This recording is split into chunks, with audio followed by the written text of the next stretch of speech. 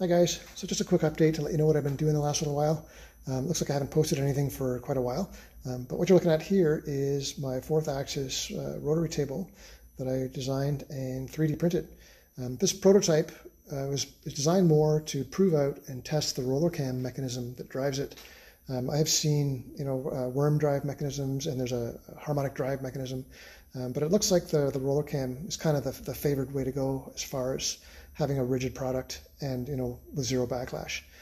I do have it kind of jerry-rigged up to some power here so I can jog it back and forth, and we can see how well it's working at the moment. I was also, kind of pleasantly surprised that even for a plastic version, that there is zero backlash, so it does seem to be working as designed, which I was, pretty happy with.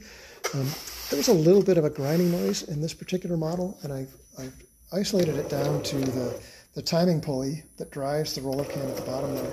I did print that with my old 3D printer, so there seems to be some inaccuracy that's kind of preventing it from meshing with the belt as smoothly as it should. So I think that's where the source of that noise is coming from. It's not a big deal for the prototype. Again, I was more interested in improving out the roller cam itself, which does seem to work. So I'm happy about that.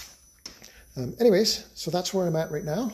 I will have to have that roller cam 5-axis machine somewhere, and I can integrate that into a more functional version for further testing, and ultimately into like a 5-axis trunnion table for my machine.